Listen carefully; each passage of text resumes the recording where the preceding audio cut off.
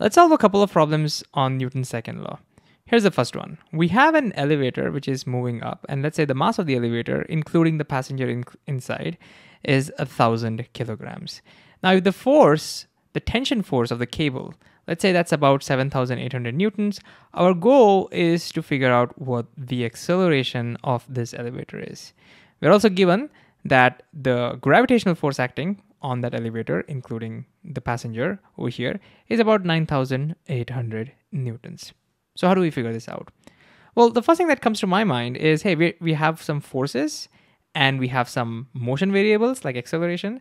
What connects forces and motion variables? What connects forces and motion? Newton's second law. So the first thing I try to do before applying Newton's second law is I try to draw a free body diagram. So let me do that. What's the way to draw a free body diagram? Well, we try to get rid of unnecessary details. You use a box to represent your object of interest. Our object of interest is this elevator and the person over here, so that's our box. Its mass is 1,000 kilograms. And let's draw all the forces acting on it. Which are the forces acting on it? Well, we have an upward force, that's tension, and we have a downward force, that's the force of gravity.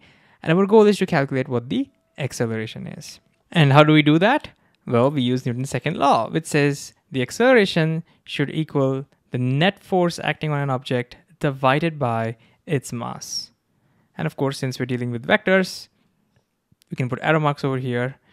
The direction of the acceleration will be the same as the direction of the net force. Okay, now we can calculate the net force from this, and we know the mass, so from that we can calculate the acceleration. So why don't you pause the video and see if you can plug in the numbers and find the acceleration yourself first. All right, let's try. So our acceleration would be the net force. How do I figure the net force out? Well, the total force, they are since in the opposite direction, we'll subtract them. So I'll just take the bigger number, so 9,800 newtons, which is acting downwards. We need to take care of the direction. From that, I'll subtract the smaller number, that is 7,800 newtons, upwards, divided by the mass, which is 1,000 kilograms. And if we simplify, we will get 9,800 minus 7,800 is 2,000. Nice numbers, 2,000 newtons. But what direction is it? The downward one wins, right? It's bigger. So the net force will be in the downward direction, divided by 1,000 kilograms. And that gives us 2. So our acceleration becomes 2 meters per second square downwards. Okay, we found our answer, but one of the best ways to gain deeper insights is to try and see if this kind of makes sense. Can you get a feeling for what's going on over here? Okay. Now, the first question that we could be having over here is, look, the net force is downwards because gravity is winning, right? So the total force acting on this elevator is downwards, and yet the elevator is moving up. Why is that? Well, remember, force does not dictate the direction of motion. Force tells you the direction of acceleration. Okay, the elevator could be moving, objects can be moving whatever direction it wants. When you put a force on it, it tells you what direction it should accelerate. So that's the key thing. So there is no problem that the force is acting downwards, but the elevator is moving upwards. Secondly, what does it mean that the acceleration is downwards? See, if the net force is downwards, the acceleration has to be downward. But what does it mean? The elevator is moving up and the acceleration is downwards. Ooh, this means since the velocity and the acceleration is in the opposite direction, this means the elevator is slowing down. That's what it means for velocity and acceleration to be in the opposite direction. If they're in the same direction, it means they're speeding up. So this means our elevator is going up, but it is slowing down, which probably means that, it's probably about to stop. Maybe this person has probably reached his destination or something. All right, on to the next problem. This time we have a sledge at rest whose mass is 70 kilograms. Our goal is to push it and accelerate to 6 meters per second in about 2 seconds, let's say, so that, it can nicely slide down and we can enjoy the ride. Now, there is going to be some frictional force. Even though we're on ice and everything, there'll be some frictional force. Let's say the friction that the sledge will experience is about 200 newtons. The question now is, what is the force with which we have to push on it so as to achieve all of this? So how do we figure this out? Well, again, the first thing that comes to my mind is that, look, we're dealing with forces and we have motion. What connects forces and motion? Newton's second law. So the first thing I'll do is I'm going to draw a free body diagram. Again, I encourage you to pause the video.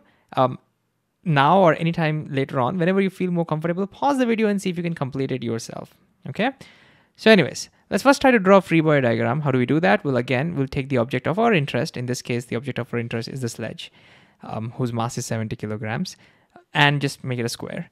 And then draw all the forces acting on it. What are the forces acting on it? I know there's frictional force acting backwards of 200 newtons, but then I also have the applied force by this person, which we need to figure out. This is what we need to calculate. That is the applied force. What are other forces? Well, I know that there's also gravity acting on it, and then there's a normal force acting on it upwards. But we know that these forces are balanced. And so they're not going to be useful. They're not going to affect our situation over here. So I'm just not going to draw them over here. They're there, of course, but they're completely balanced. They're in the vertical, so they're not going to affect it. So we'll not draw it. Okay, now that I have my free body diagram, let's go ahead and write down our Newton's second law, which says acceleration should always equal the net force, which let me draw using pink now, net force divided by the mass. Okay, so what do we do next? I need to find this applied force. So this means if I can calculate the net force, then I can figure out what the applied force is, right? So from Newton's second law, I just need to figure out what the net force is. For that, I ask myself, do I know m? I do. I know that m is 70 kilograms. Do I know the acceleration? It's not given directly, but wait a second.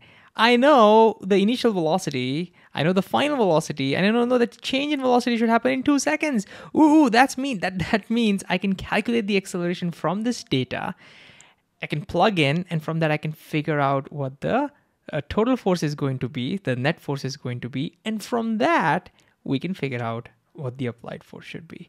Okay, so if you haven't done this before, why don't you now pause the video and see if you can put it all together and solve the problem.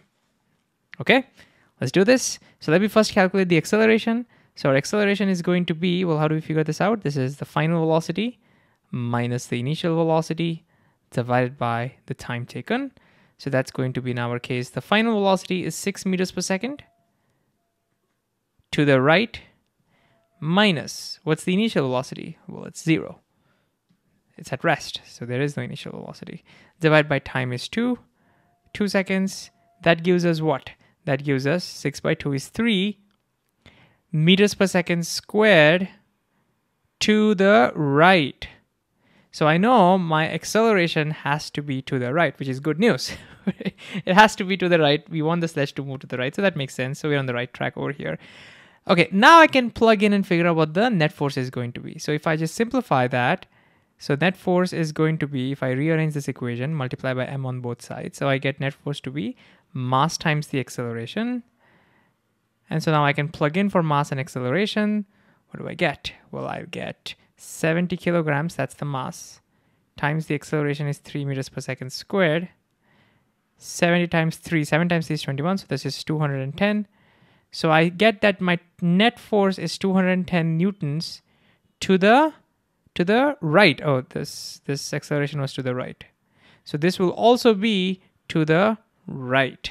So now that I've found my net force, so my net force, the total force will be to the right.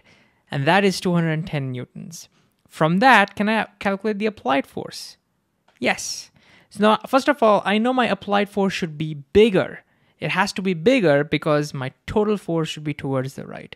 Which means if I subtract the 2 from this, if I subtract this number, I should get this number. That's the net force, right? So now that I know all the directions and everything, I can just subtract the numbers. So I can now say, hey, my net force, that is 210 newtons, should equal this bigger number, the bigger force, minus 200 newtons. Now, to get applied force, I just add 200 on both sides so that I can get rid of this. And look, the applied force becomes 210 plus 200, that is 410 newtons. And I already know it's to the right, so I know its direction. So if I were to write down its direction, it's going to be, oops, it's, okay, not the most organized board over here, but let me just write it down a little bit more neatly. So 410 newtons to the right. That's how much force we need to apply for all of this to happen.